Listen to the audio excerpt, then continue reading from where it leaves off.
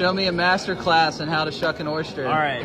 Every oyster has a top and a bottom shell. They come together at a hinge right here. You're gonna take your Toadfish oyster knife, get it into that hinge, wiggle it a little bit, turn it like a key until you feel it pop open. Ooh. Then you're gonna take the oyster, have it bite the meaty part of your hand that's down here, angle your oyster knife upward to cut that top abductor muscle, and flip that top shell off. Dude, that's a huge oyster. It's a really big oyster. I like to give it a little swipe, come in, cut that bottom abductor, just like so. Give it a little flip, make it look nice and pretty. Do you have a fancy name for the flip?